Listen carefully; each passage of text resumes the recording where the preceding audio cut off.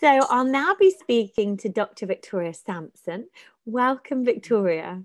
You do a lot of work on the microbiome, which is very interesting. Could you please explain this in more detail and share your experience of the challenges that you've faced as a clinician with patients you have attracted through your work within the microbiome? Yeah, so I got really into the oral microbiome pretty much now a year ago. So it all started with research that I had conducted looking at the oral microbiome and whether dysbiosis could potentially impact COVID-19 complications or increase the risk of them. And then from that research, it just opened my eyes to the microbiome. You know, we'd learned about bacteria at university, but we didn't really understand how you could necessarily modify the bacteria in the mouth, how different risk factors increase or decrease the number of bacteria in the mouth, and what type of ramifications they have.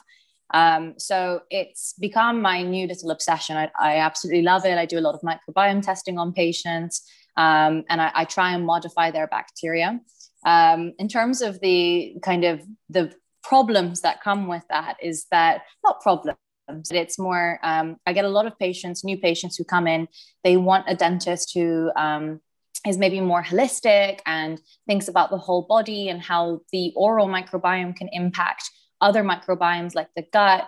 And so a lot of these patients, interestingly, also are fluoride free. And it's become a really big thing for me in the past year where a lot of my patients really don't want to use fluoride. And initially I tried to convince them. I'd sit there, I would rehearse my 10-minute, fluoride's great for you. This is what I learned at university. And we all know as dental professionals how amazing fluoride is. But what I've found is that with those particular types of patients, when they've done their research and they've come to a conclusion about fluoride, it is next to impossible to try and convince them otherwise. And you are at risk of actually kind of turning that patient down. And, if a patient has their certain beliefs, I've now come to think that actually, you know what, you do you. If you've done your research and you think that that's right for your body, then sure, of course. But you need to understand the consequences, and you also need to have a good replacement.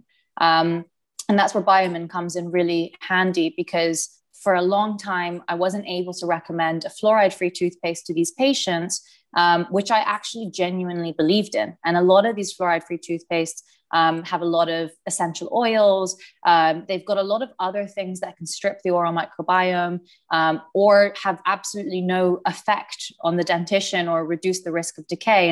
And then you're just like, well, you're just putting cream on your teeth essentially with no benefit. So Biomin having that fluoride-free option and the fluoride option gives patients that option to choose themselves. And I know that, okay, if they go home and they choose that fluoride-free Biomin, they're not at a really dangerous risk of decay. And I might reduce their recall. I might see them more often. I tell them this all the time. I say, look, if you want to be fluoride free, that's fine, but you have just increased your risk of decay. Therefore, I want you to have a highly remineralizing toothpaste. I want to reduce your recalls and see you more regularly.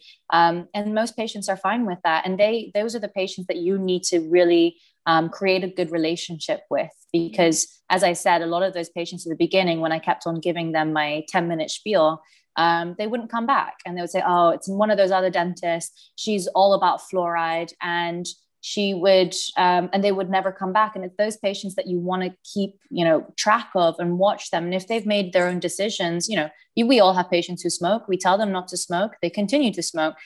You have to kind of adapt and think of other options that you can give them. Yeah. And this is where Biomin C fits into this other option that you can give. Exactly. Them. It's perfect. Yeah. Yeah. You have done some interesting work throughout the COVID-19 pandemic, which you've touched on, exploring the bidirectional link between COVID and periodontal disease, with specific focus on the inflammatory markers. And it's fascinating, really, to learn of the increased risk of COVID complications relating to perio disease. How do you feel we can best communicate this to the public? I mean, I've tried a lot with, publishing or trying to publish things in the media, in newspapers. I do it a lot on my Instagram, and that's been quite good. And also just every time a patient comes in now, I do discuss with them. I mean, COVID is very topical. I'm sure, COVID leaves our lips at least 5 times a day. So it's very easy to bring it into conversation. And it's a good door to telling patients, okay, look, actually, there's now research that has shown that gum disease does increase your risk of complications from COVID, but also that gum disease can increase your risk of other systemic diseases. And then, it's a whole open door, and you can discuss a lot of those risks with those patients. Mm. It helps in a way to tie in the oral systemic, as you've said. Exactly. It opens that door, and it makes it a lot more of a fluid conversation. It's not just you as a clinician telling your patient, this is good, this is bad. And you know what I mean? It makes it a more conversation where people are like, oh, I just had my COVID vaccine, or, oh, I just, recovered from COVID and I had really bad symptoms. And you're like, well, actually, the inflammatory markers, the low-grade chronic inflammation, all of these things are also connected with other systemic diseases, which unfortunately don't just go away like COVID. And they will be there for life if you don't take care of your mouth. Mm. Yeah, I like the way you phrased that don't go away. Yeah. And something for us all to be hooking onto as clinicians, and maybe the way that we say it and explain it. Mm-hmm. In regards to oral hygiene, the primary responsibility is, of course, with the patient. How do you feel your influence contributes to their overall care and the uptake of other treatment in the dental practice?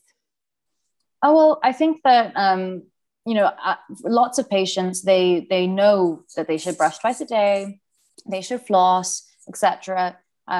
A lot of them don't do that, even though they know it's not right. And also, if they do brush twice a day, they mostly don't brush for 2 minutes. I mean, I think the average is 40 seconds. So it is incredibly important for dental professionals to stress the importance of oral hygiene, and that it's not just, we like saying it, we actually mean it. And there's a lot of evidence behind it that reduces the risk of developing other problems in the mouth. And I think that COVID has weirdly been a very big kind of blessing for us in that way, because patients for a year or a year and a half, some of them have not been coming to the dentist, and they've had to rely solely on their own oral hygiene at home to maintain their mouths. And they found, they can't just rely on seeing the hygienist every 2 months to clean up their calculus that they didn't get rid of with their toothbrush. And so patients, they really recognize and they appreciate the importance of dentistry and of dental care. And they understand that how important their oral hygiene at home is. And there were a lot of them, they were, petrified that they might get an abscess in the middle of COVID. Yeah. And so they became really hot on cleaning, I would get so many people emailing me being like, hey, what toothpaste should I use? Should I change my toothbrush? Because I can't see you, so I need to do more at home. Yeah, maybe it's, as you said, it's the focus is their awareness, the focus and responsibility lies with them. Exactly. And now a lot of patients where they're not only just aware of their oral health, but I'm sure you've seen, so many more people going for runs, and they're on diets, and they're, it's been a year where we've all shifted our priorities. And some really interesting statistics came out where they looked at the top 5 New Year's resolutions for American and UK citizens. And in 2020, the top resolution was to make more money. And then it was to, find some romantic relationship of some sort, or get married or have babies or those types of things. And health came, I think, 4th. And then in the 2021 resolution, health came first. Everyone wanted to be healthy. Then second came fitness. Then third came family and wanting to spend more time with your family. And so you can see that our priorities have shifted a lot. Yeah, absolutely. I understand you stock Biomin products in your practice. What has been your overall experience with the Biomin toothpaste? I mean, I absolutely love it. And I'm not being, I'm not being forced to say that. I really do I use it myself. I stress that all of my patients use it, if they've got sensitivity, if they're at high risk of decay, or just even as a normal toothpaste. It's brilliant. I mean, it tastes nice. It feels nice, and it has so many added benefits that, it works perfectly for any patient. And I think it's really important that a dental professional believes strongly in what they're recommending. So everything I recommend, I use myself. I've even used like dry mouth pastils before, just to see what they taste like and how they feel, because you can't tell your patient to do something when you have no idea what it feels or tastes like yourself. Absolutely. And I'm aware that you utilize Biomin in your whitening treatments. Can you please expand on this and the results? Yeah. So, every patient who whitens, it's not that I warn them. I tell them now, you are going to have sensitivity, because it's 99% of patients will have some mild sensitivity whilst they're whitening, and some will be very severe. And I personally don't think it matters what whitening gel you're using, or whether it's, had any potassium nitrate incorporated or anything, desensitizing agents, it still will cause sensitivity. So what I've started to do is I recommend patients use Biomin 2 weeks before they start whitening. So when I take the impressions for their whitening trays, I make them buy Biomin. They start using that twice a day as their normal toothpaste. And then they go to start whitening 2 weeks later. And I recommend that if they can whiten and they're okay, then continue. But if they have a lot of sensitivity or they're finding it really uncomfortable, then to take a day off and put Biomin toothpaste inside their whitening trays and sleep with that overnight, and then switch back to whitening. So I've had a few patients who go every other night with toothpaste and then the other night with whitening. And it means that it's achievable for patients, because what I hate the most is patients who they start whitening and then, day 3, they stop because it causes too much sensitivity. And then they throw away their trays, and they lose their trust in you, because they're like, well, you didn't tell me it was this bad. And so with this toothpaste, it really, really works. And patients patients who specifically, for example, Invisalign patients who have a lot of sensitivity because they're in the middle of orthodontics or teeth alignment, it works fantastically for them if they want to whiten afterwards too. Yeah. And you have a case here that we're going to share on the screen. And could you speak a bit about the case? Yeah, so this patient, she always has suffered from severe sensitivity. She's got tooth surface loss. I mean, you can't see her molars in this photograph, but she's pretty much lost all of her enamel on her molars. And even on those incisors, you can see on the top that they're very thin enamel. And the teeth don't look strong, if that makes sense. So she came to me, we did Invisalign for her. So we straightened her teeth, and then we wanted to whiten them. So I did exactly the same protocol. She'd used Biomin 2 weeks before. And then she was experiencing severe sensitivity while she was whitening. So she did every other day, toothpaste and then whitening, and then toothpaste and whitening.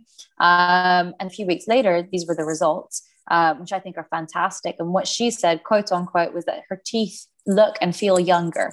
And you can really see it in the photograph that it's not only that the teeth are significantly whiter, but the actual kind of texture and the actual look of the tooth has changed. It looks a lot stronger, a lot more mineralized. There's no see-through anymore. And it's actually amazing how it's worked. And she loves it, and she continues to use it after her whitening. Thank you. Great results. And how do you believe Biomin fits into best practice and helps to make a dental practice more profitable? Well, I think that, for best practice, the idea or the aim is that dentists or dental professionals provide their patients with the best options available on the market, or the best kind of recommendations to improve their oral hygiene and to make it the best. And so something like Biomin is fantastic because it does everything. It can tackle sensitivity, it can tackle decay. So I use it for my xerostomia patients, my high caries patients, those who have sensitivity, and those who just want a good toothpaste. And I'm comfortable, recommending that to patients because I know that it's going to be the best option for those patients. I think that another thing is trust. So if you recommend something to your patient and they don't like it or it doesn't work for them, then they lose their trust in you quite quickly. And they may not even necessarily come back to you. And that's quite, that's very sad. So by recommending a toothpaste that I can strongly believe in and I know that patients will benefit from, also means that I can maintain and build on that trust. Yeah, and practice. Yeah, so, exactly. Thank you so much, Victoria. It's been a pleasure speaking to you. Okay, my pleasure.